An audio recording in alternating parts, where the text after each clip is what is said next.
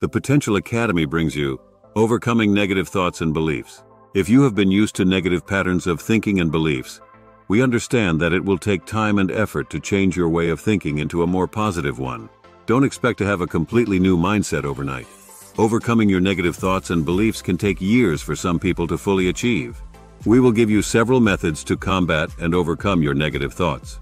You can use several of these methods at once, as each of these methods are highly beneficial to overcoming your negative thoughts and beliefs. Identify and write your thoughts down. When we get worked up in a cycle of negative thinking, it is incredibly easy to have one negative thought after another. This leads us to have many negative thoughts that reinforce negative beliefs we may have about ourselves. A cycle like this becomes a habit tough to break. However, a way to begin breaking this cycle is by slowing down and paying more attention to the thoughts you are having.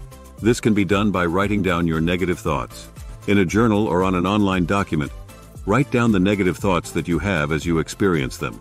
If you are feeling stressed or frustrated, you will probably have a list to write down, and that is okay. Writing down your thoughts allows you to identify them.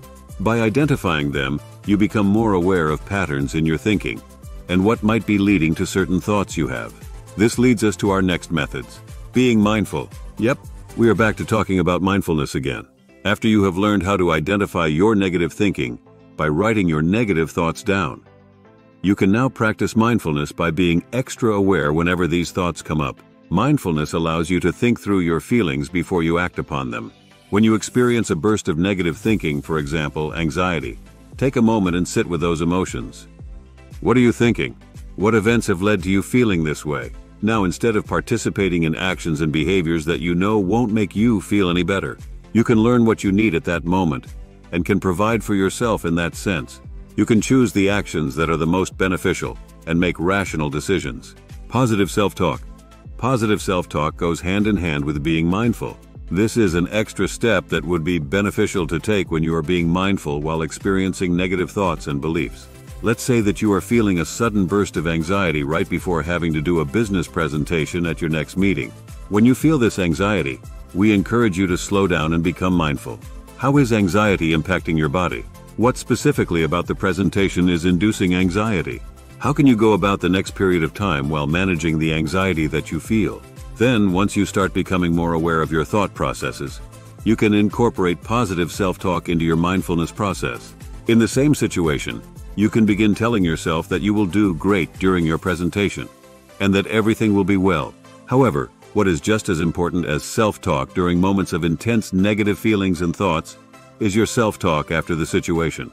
Telling yourself that everything will be fine before an event is only half of the work. Yes, it does help immensely, but it is not 100%. This is why we want you to practice positive self-talk after the situation as well. When you are done with the business meeting and can relax, make sure to tell yourself that you did a good job. In this situation in particular, it is common for people to look back on what they said and criticize themselves. This counts as negative self-talk that leads to a more negative attitude. After an intense moment, let yourself know that you did a good job and you faced a tough situation. Doing this over and over again will eventually lead you to rework your mindset, so you don't have those moments of intense emotions to begin with. Replace negative thoughts and beliefs.